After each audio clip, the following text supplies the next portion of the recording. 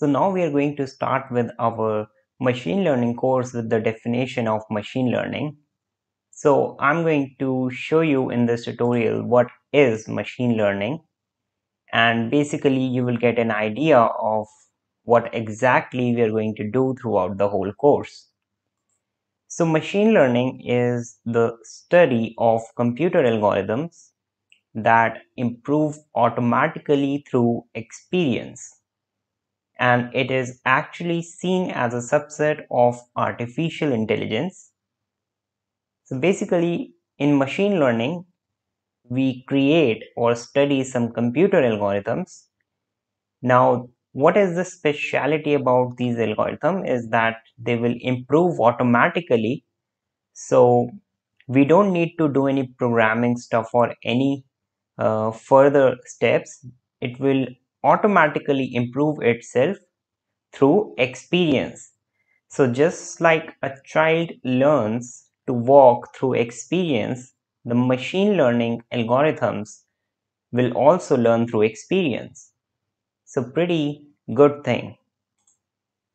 Next thing is that machine learning algorithms build a mathematical model based on the sample data. And this sample data is known as the training data. So essentially, we are going to build the machine learning algorithms in the upcoming tutorials. And what these algorithms will do is they will create a mathematical model. A mathematical model is basically, it can be a function, it can be a probabilistic model, or something else. So if we consider this mathematical model and we have some sample data, so we are given some data and we call it as the training data because we are going to use that data as an experience, and we will pass the whole data to the mathematical model. The mathematical model will do some computations and it will be able to make some predictions or decisions without being explicitly programmed to do so.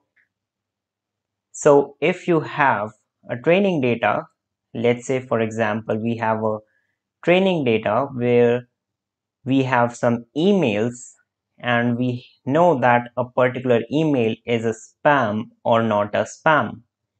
We are going to use this example a lot of times. So we have a training data, and in the training data we have emails which are actually classified as a spam or not a spam.